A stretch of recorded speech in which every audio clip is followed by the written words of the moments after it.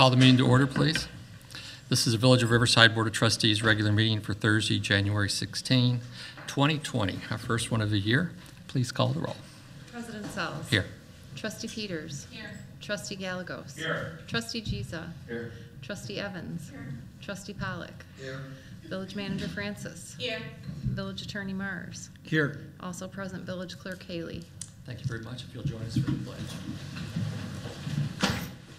Pledge allegiance to the flag of the United States of America and to the republic for which it stands, one nation, under God, indivisible, with liberty and justice for all.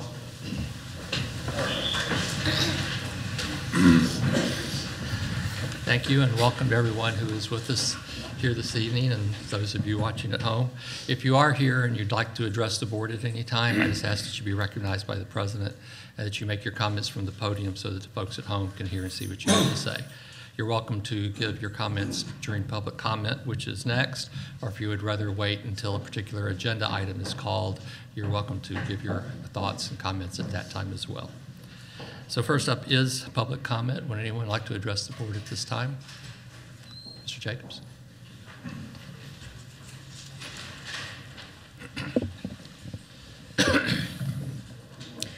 Good evening. My name is Tom Jacobs. I live at 104 Scottswood Road, and I'm here in my role as a citizen. It has nothing to do with the high school. I saw on the agenda that there is a topic being discussed that is gravel driveways. And while I have to say that I don't know too many of the details of the specific application, I would like to make a recommendation that the board consider this for approval. I say this in my role as an architect and planner and somebody who's very concerned for the well-being of future generations. I also see this in the context of the leadership of the Village of Riverside, and I commend this board and prior boards for the work they have done on parking lots in the village and now by the train station that have permeable paving. This is a very important feature that benefits the environment and all the people that reside here. And so specifically, I think gravel driveways are they're an attractive feature. They can be maintained properly. I think they deserve real consideration in their own rights, but also in order to do them done really properly is basically a way where the gravel is set in some sort of plastic, frequently recycled grid structure over top of a root barrier. And that basically makes a gravel driveway permeable to rainwater also, meaning that the rain, rather than being shed and then having to be treated and so forth, goes into the sewer, and then in a big plant that takes a lot of energy, the rainwater basically can infiltrate directly into the ground and recharge aquifers.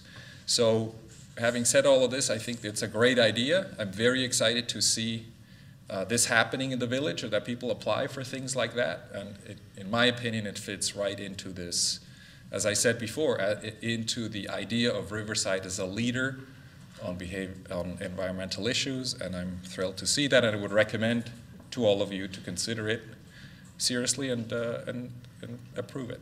Thank you very much. Thank you very much. Anyone else at this time? Hearing none, we'll move on to reports of village officers. First up is the village president report. And I'm very happy to have a motion to appoint Amy Jaksic to the Economic Development Commission to fill a vacancy, a term to expire May 2020. You have her application before you. The only thing that surprises me is that she still has time to actually do this with everything else she's already doing. But she's been an ardent volunteer for our community for many years. So it's a great opportunity for the village to have her in that role. So I'd ask for a motion and a second to approve Ms. Jaksic to the EEC. I'll make a motion. Ms. I will Evans. make that second. Second by Mr. Gallegos. Any conversation, debate? Please call the roll. Trustee Peters. Aye. Trustee Gallegos. Aye. Trustee Giza. Aye. Trustee Evans. Aye. Trustee Pollock. Aye. The motion carries, and I see that we have Ms. Jaksic here with us this evening. If you'd step up, and Ms. Haley, if you'll do the honors. My pleasure.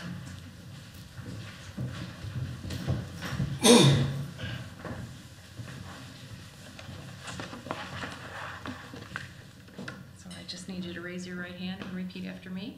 I, Amy Jaksic, do solemnly swear I, Amy Jaksic, do solemnly swear that I will support the Constitution of the United States that I will support the Constitution of the United and the States Constitution of the State of Illinois, and the Constitution of the State of Illinois, and that I will faithfully perform the duties and that I will faithfully perform the duties of the Office of Economic Development Commissioner of the Office of Economic Development Commissioner for the Village of Riverside, Illinois, for the Village of Riverside, Illinois, to the best of my ability. to the best of my ability. Congratulations.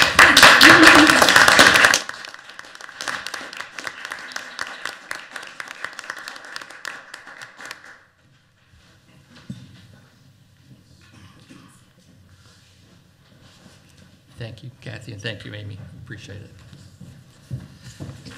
Next up is a motion to authorize the creation of the 2020 Census Complete Count Ad Hoc Committee and the hosting of an initial informational organizational meeting. This arises out of the village's dedication to try to get as full a count during the upcoming census as possible. We've spoken about the importance of the census in the past, but just to reiterate a couple facts. In terms of federal funding, the census numbers are tied directly to federal funding. It's estimated that for every person undercounted in the state of Illinois, the state of Illinois will lose $1,400 a year in federal funding over the course of the lifetime of the census, which is 10 years. The major undercounted populations that we're going to be trying to reach in Riverside and that have traditionally been the ones most undercounted have been minority populations, children under the age of 5. It's very important for parents to remember that if your child is born before April 1st, 2020, that little boy or girl counts as part of the census. Also, the minority population and people living in extended households are notoriously undercounted. So the purpose of this committee is to try to get together residents and business owners, leaders of our faith-based organizations, that kind of thing, to assist the village in trying to make sure we get as full a count as possible. So with that said, I would ask for a motion and second to create the 2020 Census Count Ad Hoc Committee. I will make that motion. Mr. Gallegos? Second. By Ms. Peters. Any further discussion? Just to fill it out a little bit further, Trustee Evans and I will be the board liaisons to the committee. Ms. Haley, the village clerk, will be the staff liaison to the committee. And then we have quite a number of community volunteers that we have invited to our first meeting, which will be on January 22nd.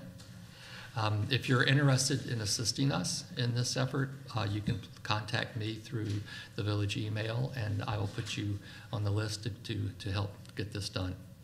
So with that, I'd ask for you to call the roll. Trustee Peters. Aye. Trustee Gallegos. Aye. Trustee Giza. Aye. Trustee Evans. Aye. Trustee Pollak. Aye. Motion carries. Thank you very much. That's all I had. Ms. Francis? I have 2 items this evening. The first item is I want to take a moment to introduce the latest member of the village's team. It's management analyst Will Bowman. Will, if you don't mind kind of stepping up to the podium, thank you. Will be handling front counter operations and related activities for our Building and Community Development Department. Additionally, he will be assisting Director Apt with the Economic Development Commission, Preservation Commission, and Planning and Zoning Commission. Will received his Bachelor of Arts from Knox College in Galesburg, Illinois, where he majored in environmental studies and minored in anthropology and sociology. He is currently completing his coursework for his master's in urban planning and policy from the University of Illinois at Chicago College of Urban Planning and Public Affairs. He has received a certification in geospatial analysis and visualization. He previously completed an internship at the American Planning Association and worked for the Illinois Sustainability Technology Center. And so you will be seeing Will present at many of our commission meetings and potentially some of our board meetings as well. Excellent. Welcome. I'm glad to have you with us. Happy to be here. And the second item that I wanted to provide a little bit more information / update on is within the packet on the consent agenda is the update on the December financials. Currently, once you back out our unassigned fund balance transfer that we did within fiscal year 2019 for capital items. We're estimating a surplus of around $239,000, but this is very preliminary. So it's important to note that we're still estimating a modest surplus for 2019. However, there are still revenues and expenditures that need to be posted for fiscal year 2019. So, thank you. Great, thank you. Next up is the approval of the consent agenda. On the agenda this evening, and I regret to say it's a lengthy one, so bear with me. Ratify the voucher list of bills for December 2019 and January 2, 2020. Approve the voucher list of bills January 16, 2020. Approve the Village Board of Trustees regular meeting minutes of December 5th, 2019. Review and file the following: the EDC Commission meeting minutes of September 12, 2019. Planning and Zoning Commission meeting minutes of November 25th, 2019. The Community Development, Finance, Fire, and Police Department November and December 2019 reports. A motion approving revisions to the park banner policy. A motion approving a revised project program information form for the train station roof replacement project. A motion to authorize termination of an automated traffic law enforcement agreement with Safe Speed LLC. Resolution appointing certain chief executives, administrator managers, and members of the Village Board, City Council to the position of Director and Alternate Director of the West Cook County Solid Waste Agency. A resolution authorizing the village manager to execute a contract with D. Ryan Tree and Landscape Service in the amount not to exceed $40,000 for the 2020 cyclic tree trimming services. A resolution authorizing the village manager to execute a contract with D. Ryan Tree and Landscape Service in the amount not to exceed $40,000 for 2020 tree and stump removal and emergency storm damage response. An ordinance to provide for non-participation of the Village of Riverside in certain assessment relief assessment relief provided by the property tax code for historic buildings and for certain resident structures located within the Riverside Landscape Architectural District. A resolution of the Village of Riverside waiving competitive bidding and authorizing the village manager to issue a purchase order to Fox Valley Fire and Safety for replacement of Keltron server and upgrade to fire alarm monitoring system in an amount not to exceed $36,500. And lastly, a resolution waiving competitive bidding and authorizing the village manager to enter into various purchase orders. Does anyone need anything removed for discussion? Hearing none, I'd ask for a motion and a second to approve. So moved. By Mr. Gallegos. Second. By Mr. Gisa. Please call the roll. Trustee Peters. Aye. Trustee Gallegos. Aye. Trustee Giza. Aye. Trustee Evans. Aye. Trustee Powell. Aye. Motion carries. Next up are reports of departments, commissions, and trustee liaisons. Are there any liaison reports this evening? Hearing none, we'll move on to departments. First is an informational update on garages and driveways ad hoc committee review of staff zoning ordinance modification recommendations. Director Bailey.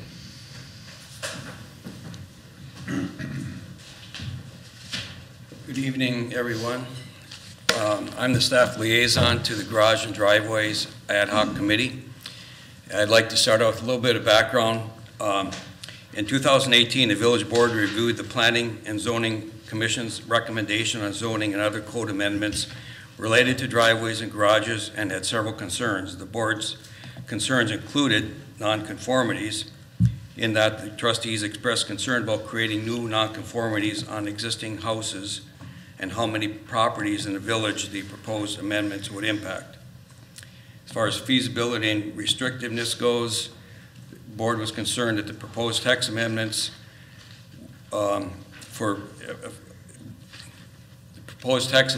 related to feasibility and buildability, they were concerned that they wanted to ensure that vehicles could actually maneuver in the garages and driveways built to the proposed specifications.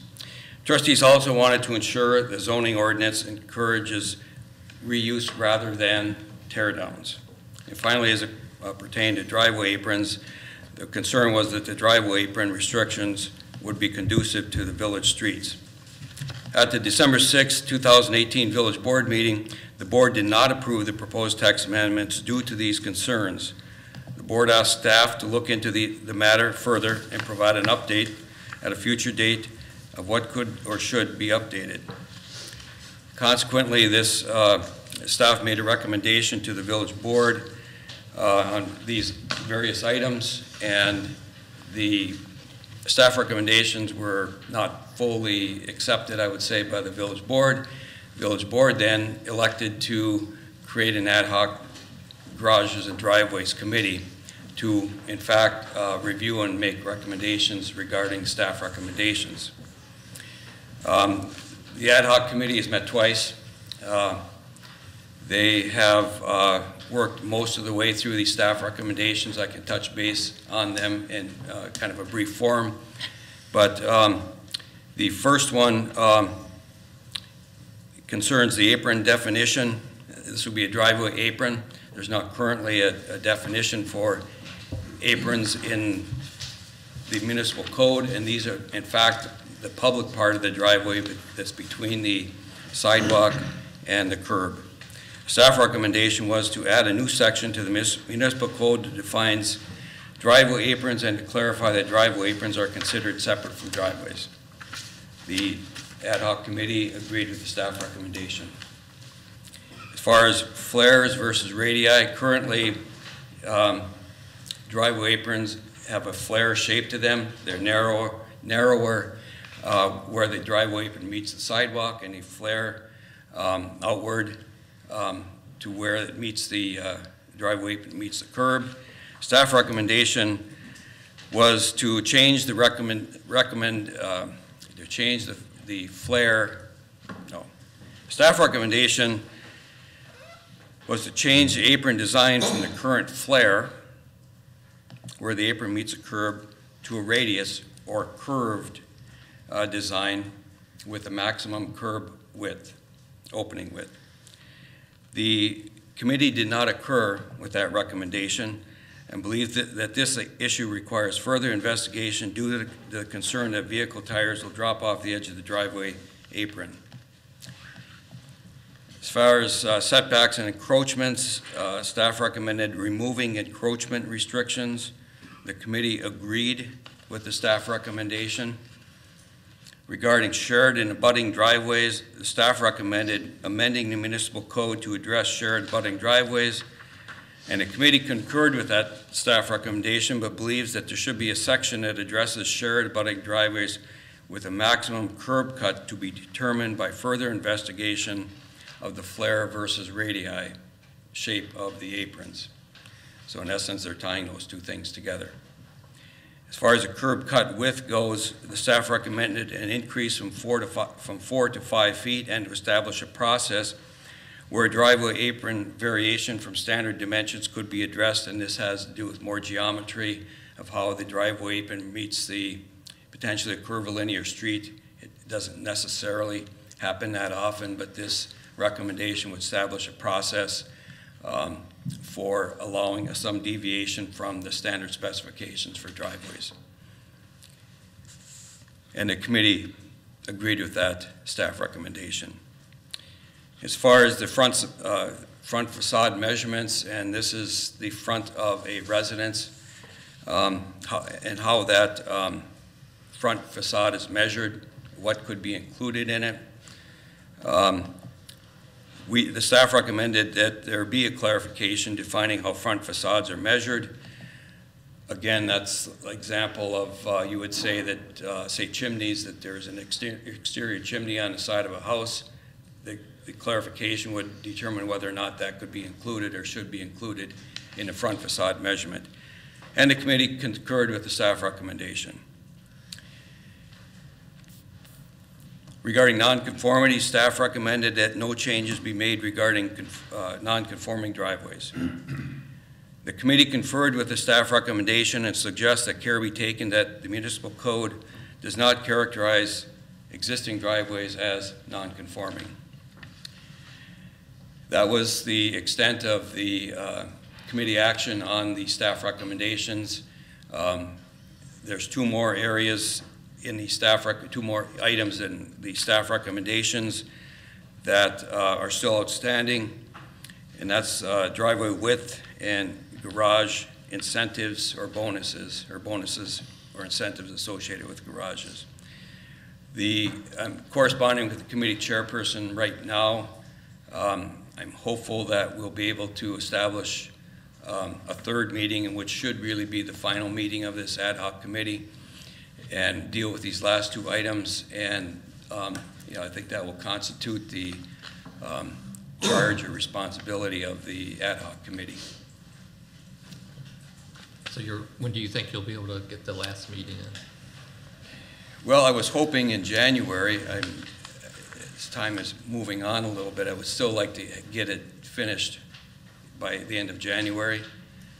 But if not by the end of January, by the first part of February, I think for the most part, there's probably one thing there's broad consensus on is for this committee to complete their work and be able to move this issue forward. Any other questions for Dr. Bailey? I have a question. Just for the viewers at home, can you talk a little bit about the ad hoc committee itself and who's on the committee and what their backgrounds are? Well, the ad hoc committee was appointed by the village board. The chairperson is Sandra Kaplan, who's I believe, on the Preservation Commission. Charles Pipel, who's on the Preservation Commission also. Abby and Greg Randall, who are, I think, architects, at least in the community. I'm not sure that they're on a public board. Mike Foley, he's a former trustee who's also a builder. And Scott Lumsden, who's a former village board of trustee member. Thank you, sir. Appreciate it. Next up is a report regarding staff review of lighting regulations in comparison to neighboring communities. Director Apt. Thank you. Back in October, we had a resident address the board regarding a concern about illumination, specifically related to LED lights. He stated that our zoning ordinance does not reference modern LED lighting, and he believed that we should consider discussing the impact of LED lighting in residential neighborhoods. The village board directed staff to review codes of area communities as it relates to illumination levels and LED lighting and report back to the board. The building inspector and I have reviewed illumination standards from other surrounding and comparable communities to see if their regulations differ significantly from Riverside's, and whether or not they specifically address LED lights. What we found, I included in your packet a list of the communities that we surveyed, but what we found was that none of our surrounding or comparable communities specifically address LED lights in their regulations. 10 of the 13 communities surveyed have a maximum illumination level at residential property lines, which are generally less than 1 foot candle, typically about 0.5 foot candles or less. 4 of the communities have specific shielding requirements, and some of the communities actually provide even further shielding requirements where they get into cutoffs and how much the cutoffs need to be angles or measured from the street, things like that. So I did provide you with some kind of examples or illustrations of what a cutoff is and kind of what those look like. But basically, if something has a cutoff, it means it's not directing light directly up. Something that has a full cutoff goes a little bit past that 180 line, so making sure that the light is not spilling, directly horizontally off of the light. And that's going to probably provide the most protection from kind of glare from like an LED or another light onto a neighboring property. Our regulations are not substantially different from these other communities. However, there are some changes that the village could make to better prevent a nuisance situation in our residential areas. Some of these could be to add a maximum height limit for wall-mounted or under soffit lighting, something like that it shouldn't be mounted any higher than, say, 15 feet. Another one would be to add those specific cutoff and shielding requirements, kind of like I mentioned. Some communities will have ones where if the cutoff is determined by whether or not you can see the light at a certain height measured at a property line. Others talk about the degree or angle of the cutoff for the light. So those are some options that the village could entertain. I did provide you with the table kind of showing what the other communities did. If this is something that the village board would like to pursue, staff can incorporate addressing residential lighting into our zoning ordinance update that we should be tackling this year. So what do you think, trustees? Would you like some of these things to be considered as code changes? Are you happy with the way things are? Is this for residential, business, all? What would the lighting be applicable to, or is that part of the process? That can be part of the process. Again, our our regulations have different illumination levels for residential property lines versus commercial property lines. However, the shielding requirement is still there. So if we do these changes, we could also have the shielding requirement apply to commercial properties, and that especially considering how many of our commercial properties, not that many of them have necessarily parking lots, but even for wall-mounted lights to have some sort of regulation, we could do that as well. Personally, I'm happy with the way things are. I don't see any need to change myself. I don't see any need to change anything myself right now, but. Ms. Peters, what do you think? Yeah, I could go either way. If we wanted to explore it further, I would, but I don't see an absolute need to do so. How about this side of the room over here? I would like to look at it further, explore it. Especially the cutoff part. The cutoff, yeah. So we have a neighbor that has really bright light. It doesn't bother me, but I can see how it would bother people, especially people who are sensitive about light at night. And the lights are getting much more powerful. There's been more talk about how dark it is in town, even though it's been as dark since the beginning of time. But I just think as people become more aware of the darkness, we might see more people installing light, and it might be a good idea for us to have these guidelines in place in advance. Mr. Bob? There's been a lot of change in the technology for lighting, and I think we probably owe it to ourselves to look at it and update it. Is that okay with you folks if we Yeah. look into it a little bit more? Sure. Okay. Does that help? Yep.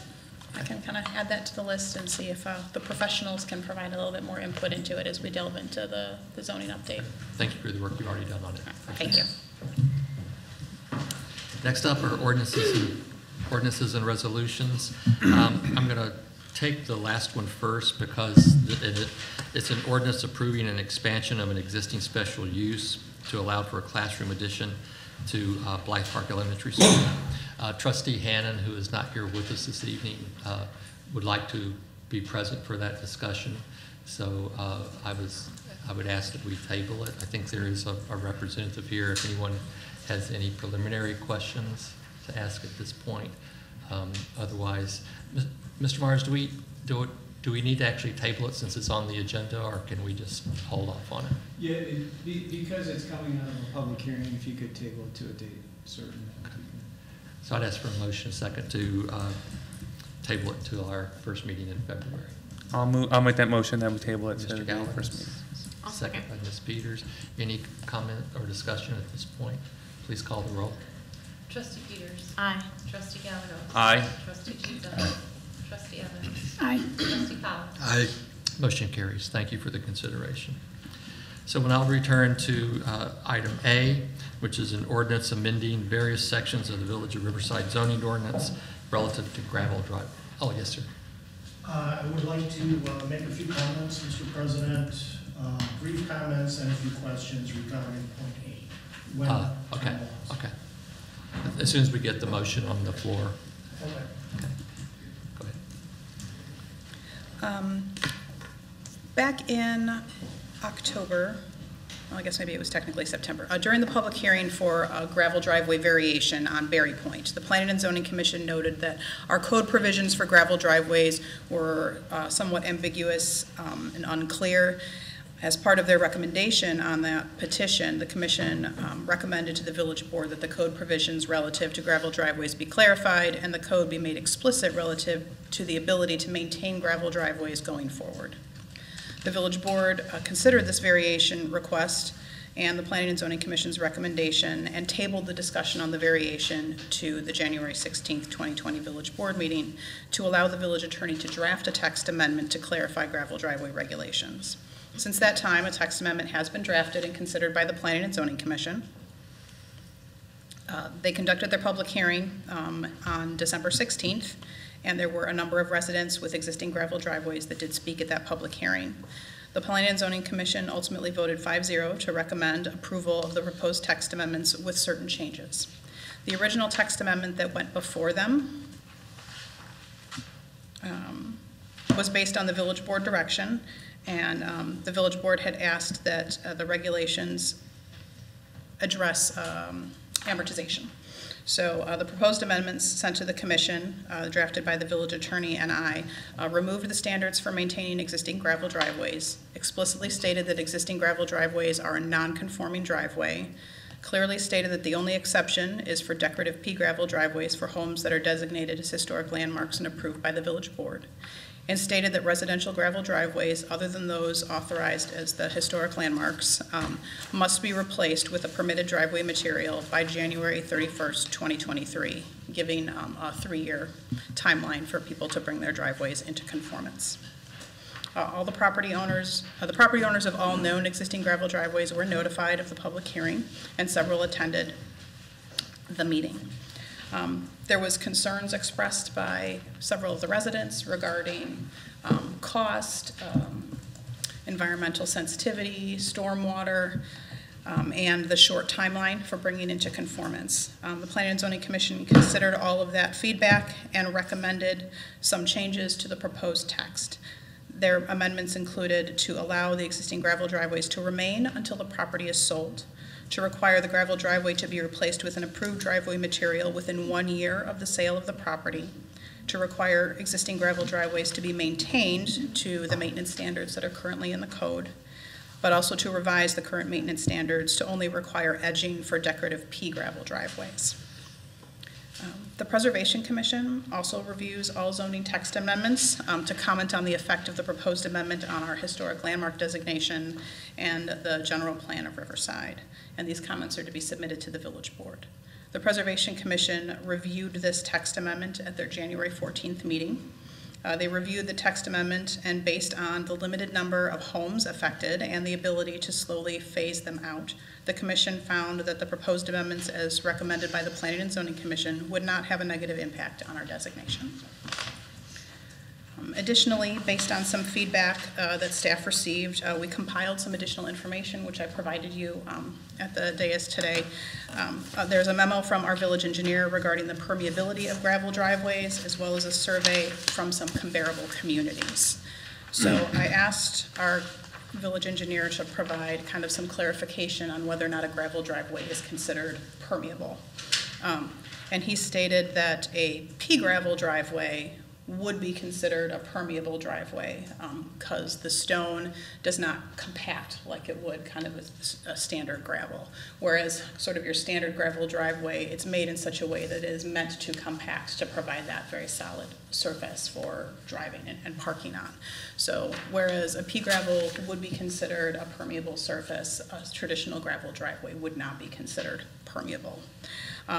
He did say if we were to move to allowing pea gravel driveways as a permitted driveway material in general, that we would need to make sure that the entire driveway is excavated down as opposed to just sort of top dressing like an existing gravel driveway or the ground, because in that case, with that compacted ground beneath it, it would not be permeable.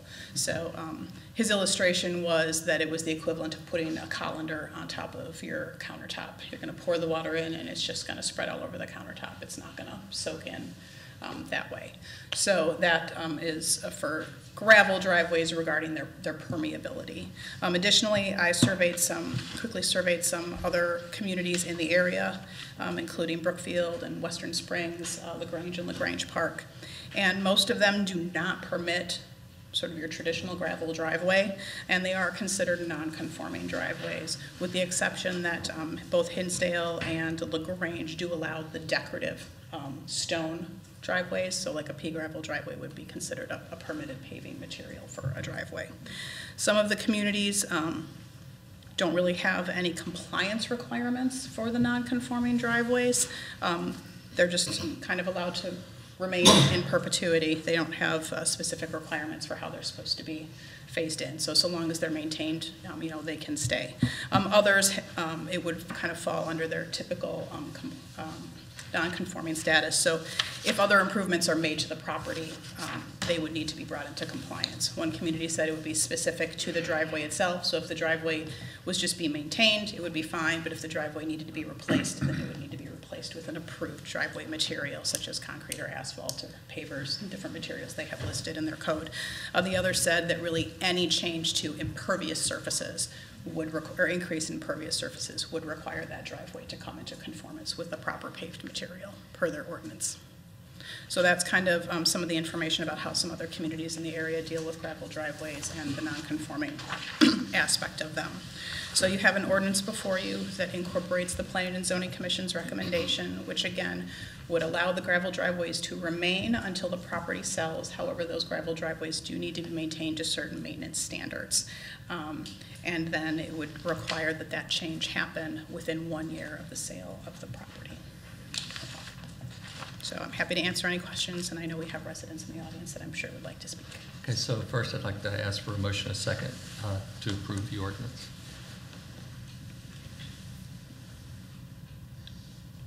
We can't talk about it until we have a motion. I'll move. Ms. Peters, second by Mr. Pollack. Sir, you had some comments, questions for us? I do, I'll be brief. Please, take as Some much- for this app, some maybe for the work. Take as much time as you like, sir. Thank you so much. Thank you for giving me this time. My name is Tom Holacek. I'm a Riverside resident, have been for most of my life. I went to the meeting back in December, learned a lot about this situation. I am on the non-compliant list. I have a very small portion of my property that, when I moved in back in the 1980s, was used by the prior owner as a driveway. I do not use it as a driveway. There's tiny bits of gravel still there, and I was still singled out. So anyway, I asked Ms. Apt for a list of the non-compliant current driveways in the village. She was very kind and very prompt. She gave me the list. I think there were about 25 properties currently that are on the non-compliant list. As I said, mine is one of them.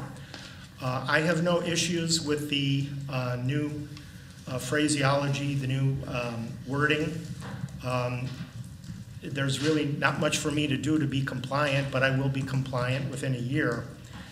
I have a couple questions, though. First of all, is that list of 20-some properties, is that supposed to be comprehensive for all of Riverside? For gravel driveways? Yes. Yes. All right. I'm here to tell you, we've got a lot of work to do. My wife and I took a walk 3 blocks from our home. We found 5 glaring properties, glaring, I mean very obvious, meaning they're in the front, that are clearly non-compliant, that were not on the list. So I mention this not to be a pest, but that the problem may be more extensive than you realize. Just in going a couple of blocks from our home, we found 5, possibly 6 properties. Clearly, these are not, I'm kind of a little parcel. These are driveways, long driveways and such, that really make you wonder, well, what's going on with these, okay? So I wanted that to be noted. Sir, okay, so those are gravel driveways? Yes, yeah, absolutely. No offshoots, no unique form of gravel, no pea gravel, nothing. This is the standard run-of-the-mill compactable gravel that I think you don't want us to have, and they're there. So my recommendation would be that the committee or the board take another look and see if there are designated individuals. I don't mean to implicate others around me. I don't want to get people in trouble, but the problem may be more extensive than is thought, okay? Second question I have, does the village have any property with gravel driveways? Mr. Bailey's not here. Not to my knowledge. Might have to look at that again, too. Does Riverside Lawn and Riverside Recreation, do those buildings encompass Riverside properties? Riverside Lawn doesn't. No. The Riverside Recreation Building is not? What The Riverside? Riverside Recreation Building across the river there. Across Oh, you the- mean the public works? Or Public Works Building, yes. Our Public Works facility is over there. I'm trying to think of what parcel or piece There's you're plenty of referring- gravel over there. It may not be right in front of their driveway and their garage area, but All around there, there's a lot of gravel. So it may or may not be compliant. Is my it opinion. within our Well, I don't know, that's why I'm fencing? mentioning it to Okay. you. I don't Because know our the extent. superintendent is looking very, She's staring he- daggers no. behind me, or? No, he's trying to figure out what location is in You know mind. what I mean, Mike? If you want to stop by and show us in particular the area you're referring to. Well, just drive up there, you'll see what I mean. Drive into the facility. I do every day. Okay, Well, so it's we paved. meet, it is. I mean, it's paved to a point and then it's gravel. And I don't know where the boundary, ends and begins. Again, I'm just, Yeah, we have a neighbor. Just adjacent- letting you we have a know. neighbor adjacent to us. Okay. To our driveway, to Mhm. the west of our driveway. Mhm. If you're referring to that area. Yeah. That's not technically village property. okay. Well, I'll take a look tomorrow. I just thought of it when I walked in this morning, or this afternoon, this evening.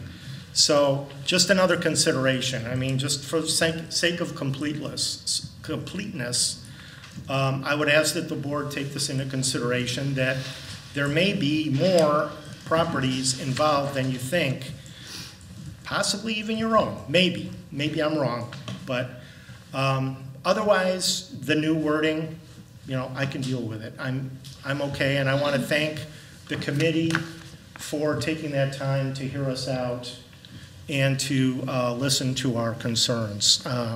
I think they made some nice adjustments, so thank you for hearing me out. Thanks, Mr. Holichek. Anyone else like to address the board at this point? Please.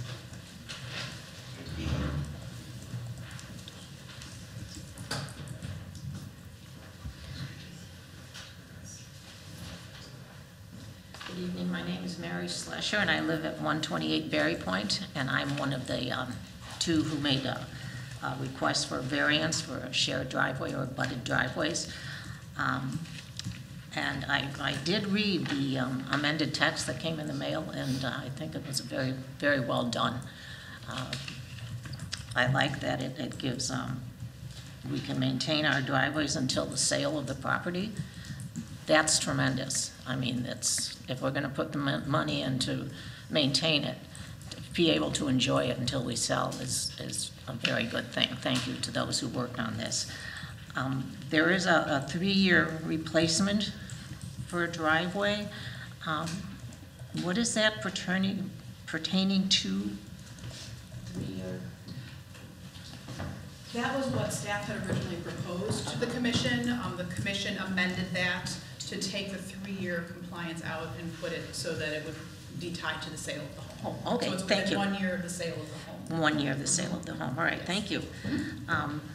The other thing that I have a question on is it says that pea gravel is permeable. If we're going to maintain a pea gravel driveway, we need to put more pea gravel on top of it, correct? Otherwise, it won't be, you're shaking your head. Pea gravel on top of other pea gravel? Yes. Or pea gravel on top of regular, normal, non-pea gravel? On top of pea gravel. The driveway is pea gravel. It needs to be brought into compliance with how many inches of pea gravel are there. 2 inches. Right. Yeah. So can we just add more pea gravel on it, or must we excavate? I don't believe So- that your gravel is a pea gravel driveway. Oh, it's not, that No, isn't not pea yours, gravel? no, I don't think so. Okay, so we can just use the same kind? You'd have to use the same kind. Good. All right. And I think that's all I have. And I want to thank those who worked on this. AJ and I are the ones who were confused by the text. I mean, it kept referring us back, and we felt like we were going in a circle. So thank you so much for your work on this, and thank you on behalf of other pea gravel owners. Thank you. So just for the sake of clarification, there's gravel and there's pea gravel. The gravel that we were just talking about is not pea gravel, it's the white gravel that is multiple sizes, has dust. If you watch the Planning and Zoning Commission, you might have recalled Director App said that, to the best of her knowledge, the reason this this prohibition against gravel driveways was put in originally was because of public health concerns, because of the dust that is created by your typical crushed gravel driveway, which is not an issue with pea gravel driveways. So just so that we're all thinking in terms of the same substances here. Other comments at this point, or should the trustees have a run at it? Trustees, what do you think? I have a question. Why was the determination made that pea gravel can only be used for designated historic landmarks as opposed to all homes? I think the distinction was made at the time based on, I think, Plan Commission and Preservation feedback that they didn't want to make the local landmarks that had existing pea gravel driveways have to remove them. They felt that it was part of their designation and they should not be required to remove them. So I believe the language was written to reflect that our local landmarks would be allowed to keep and maintain a decorative pea gravel driveway. Why don't we allow non-historic homes to use pea gravel? That is how the code was written at that time. So it's not been vetted by, that question hasn't necessarily been vetted by the Preservation Commission or? Correct. Okay. It feels a little bit like that designation is why they're getting to use the pea gravel, and that seems to be, if pea gravel is permeable, I could see people wanting to use it if it is a cheaper option, but maybe they don't have the designation, right? So just something to think about, unless we have an issue with pea gravel in general, and we don't want too much of it around for some reason. Well, I mean, I guess from a maintenance perspective, you know, your pea gravel is decorative and it's around and it's permeable, so it doesn't lock. So you have to have your edging on it, and it's still gonna kind of squish and move and things like that. So, I mean, again, if we would allow for it, it would be a homeowner preference, but the maintenance there and the ability to remove snow and things like that is going to be different than it would with your sort of standard paved driveway. So if that is a direction that the village wants to go, you know, we can explore that, providing for that option. I mean, I understand most people may not want it for those reasons, but I could see if someone wanted to do something that is more environmentally friendly, but not do the permeable pavers, which are very expensive, this could be an option for them, but they don't have that option unless they have a designated historic landmark. Right, as the code is written. Yeah.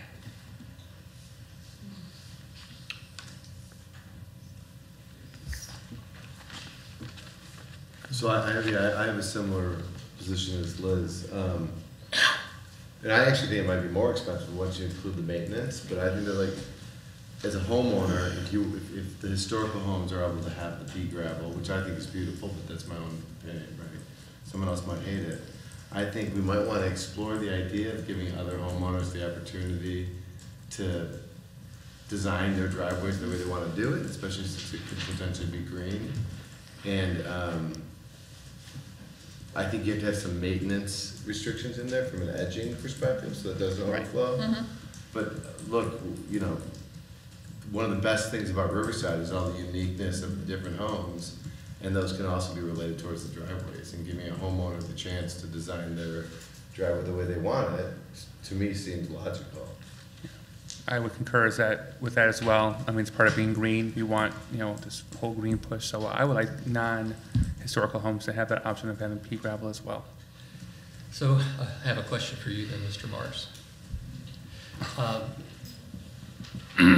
Two questions. One, if Mr. Holochek is correct that we have missed homes that have gravel driveways, is there a notice issue? Because correct me if I'm wrong, we directly notified everybody on our list. We tried to about tonight's meeting and discussion, right? Correct. So because this would affect anybody who has a gravel driveway, do you see have any concerns? Not necessarily. I mean, we're trying to extend the time beyond what was originally in the code, or arguably in the code. I mean, we could follow up with having staff do a comprehensive, drive around and try to see if they did indeed miss them, and let them know. I'm not concerned because we're not setting a specific time limit that's coming up, but I guess down the line you would want to make sure that your list was complete. In the alternative, if you did feel like you wanted to give those people notice, you could delay a vote on this until you had a chance to go around and see if anybody was missed.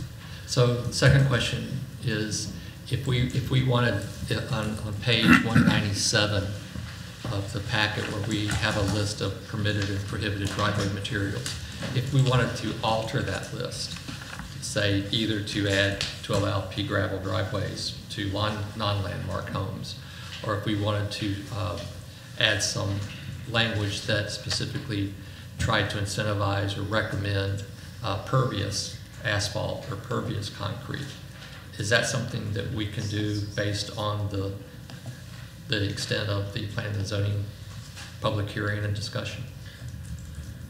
Yeah, so we wrote the public hearing notice intentionally broad in an attempt because we didn't know exactly how things were going to play out. So it does talk about revising and or clarifying permitted driveway materials and regulations related to gravel driveways. If you wanted to utilize that to make amendments to that list of permitted materials, you could, understanding that it wasn't something that the Plan Commission specifically looked at, but it is within the notice and within your power. Okay, so having heard that, do you have concerns about proceeding with this evening, absence, maybe trying to do a little more look at the extent of the issue, Mr. Pop? I do. I would want to hear from the Plan Commission in their opinion on allowing pea gravel driveways as a generally permitted structure in the village.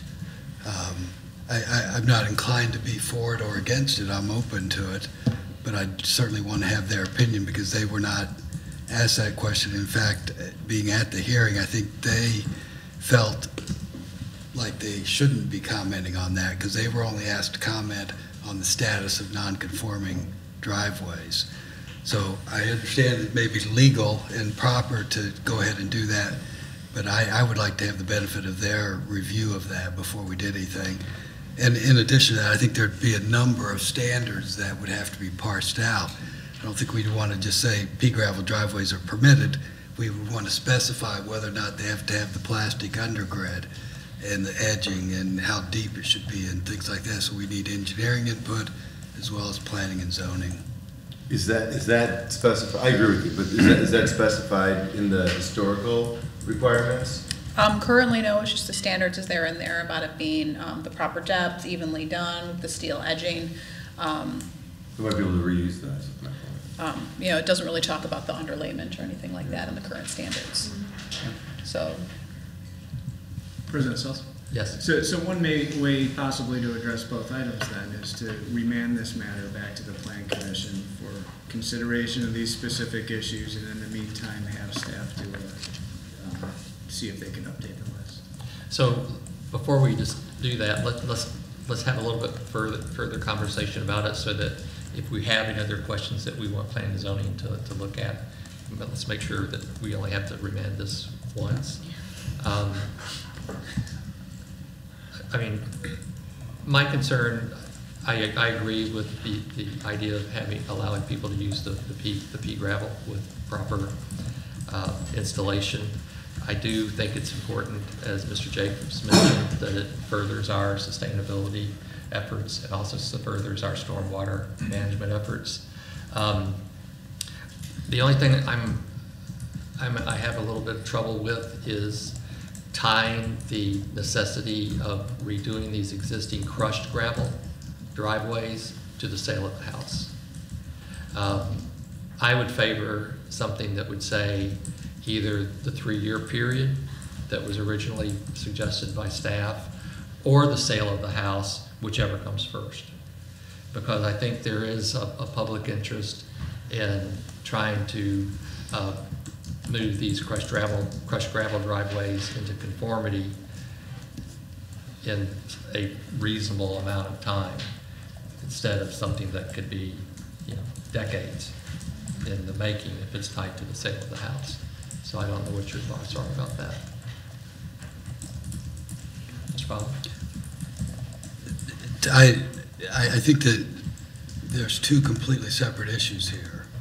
One is the desirability and whether or not we want to amortize crushed gravel driveways. To me, that's a completely different question than whether we want to allow pea gravel driveways. Absolutely, yeah, completely different question. So, in order for me to decide what the best course of action would be for crushed gravel driveways, I would want that updated survey. I want to know how extensive this issue is.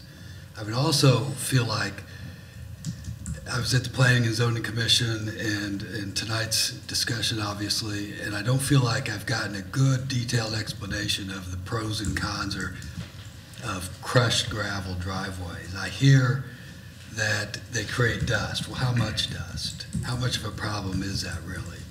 I hear that they are maintenance issues. I don't know what that means. Does that mean they're unattractive, or does that mean other things?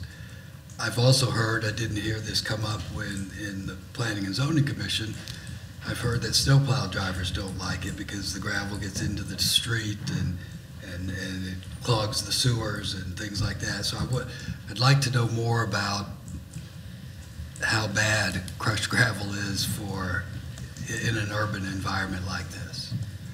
And I think that would inform me as to whether or not they should be amortized or just grandfathered, period, and allowed to go on indefinitely.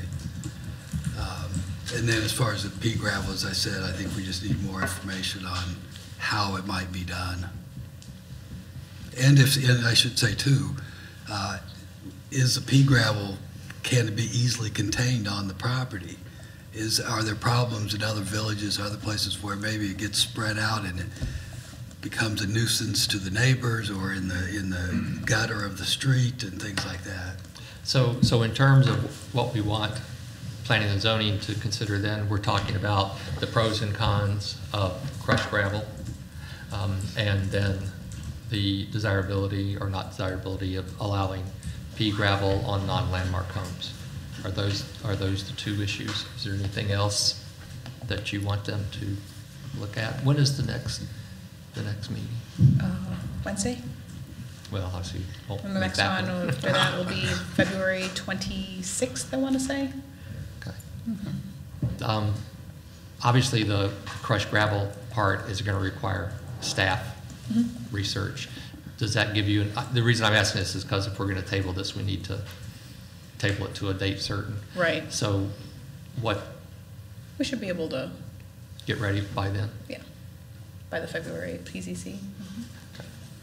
So is that the right way to do it, Mr. Mars, to table it until? No, you're actually remanding it back to Planning and Zoning Commission for further consideration of these particular issues. And then it'll just happen when it happens and then come back to us? Well, no, we should set the date so people can continue to follow the matter who are interested. So if you do February 26th and for some reason additional time is needed, the Planning and Zoning Commission can continue it at that date and let people know. So the motion would be to remand for consideration at the February 26th PCC meeting? Yes. And just to clarify the things that you're looking at, I understand you said too the possible expansion of the permitted materials to allow pea gravel for more than historic homes. Right. Pros and cons of crushed gravel, but there was also some talk about further dissection of this date certain versus the.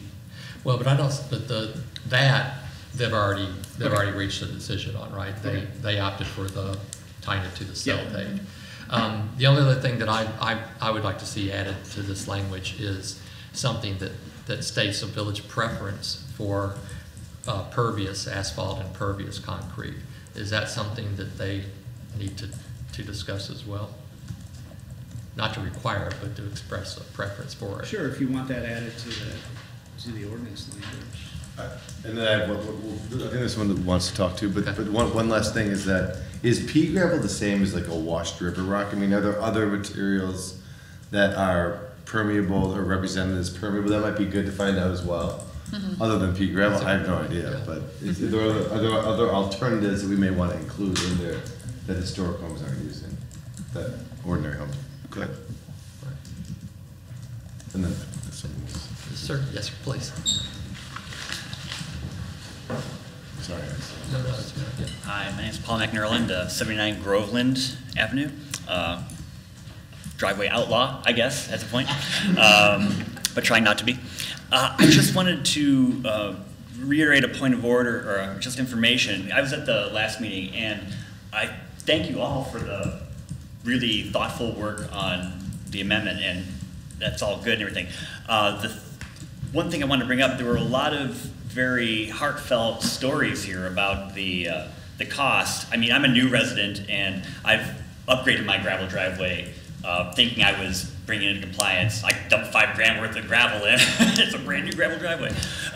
But besides the point, there were a lot of other people who had been in their homes like 30, 40 years, grew up here and are, I can't speak totally for them, but it sounded like they were in very hard times. And redoing like a 100-foot driveway in another material from the ground up would be devastating.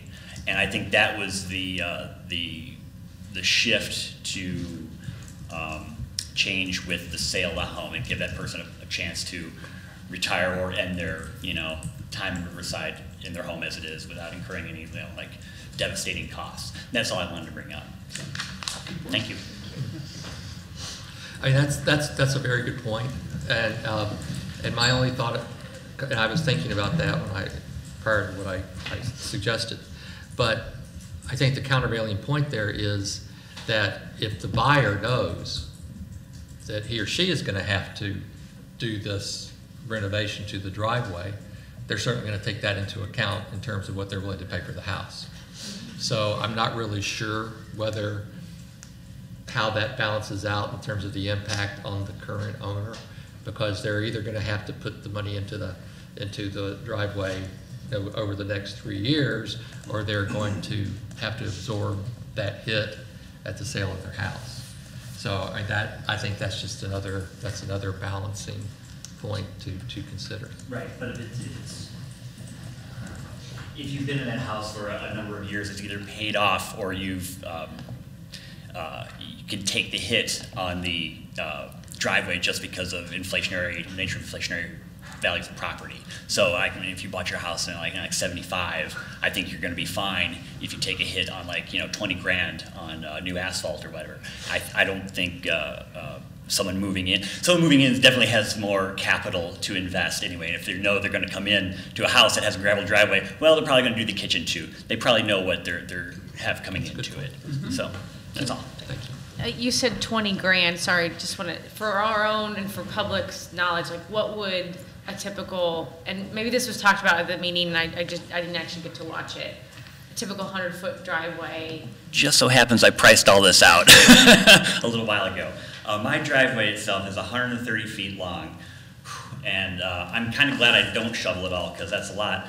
But it came out to about $26,000 and change for permeable pavers, so I want to do a nice job and everything, and that's, it's like sub 9 foot, right around, not totally sure, but it's not a wide driveway. Mm-hmm. So about 20, and I think it was, I can't remember the cost on like concrete and the other ones, but the high end was like 26. Yeah, okay. President Sells, please.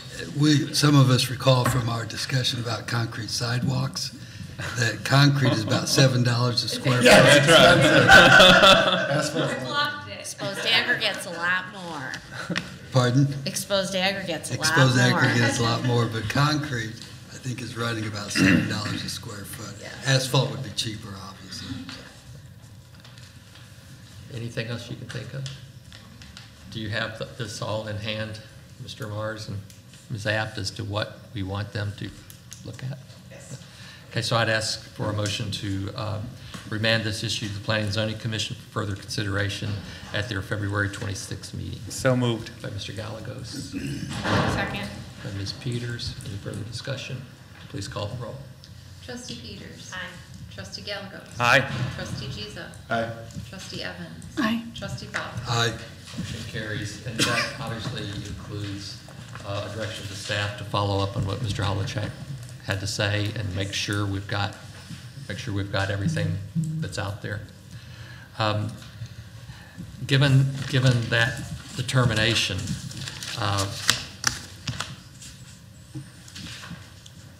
it seems to me to make sense that we should table the next item. B, yeah. But because we don't really know when we're gonna. Right, so assume if the Planning and Zoning Commission considers your remand in February, that you'll get a report back.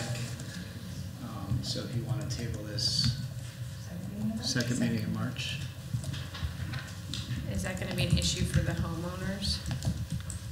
In the meantime, their driveway is Right. as is. Okay. Yeah, So, I'm not gonna do anything right now. Okay. It would have to be the second meeting in March because that's a very short turnaround if they're meeting on the 26th and we're meeting on March 5th. So,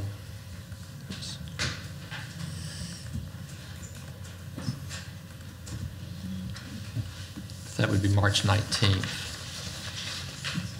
So, I ask for a motion and a second to table item B until our meeting on March 19th. So moved on that Mr. one as well. Gallegos.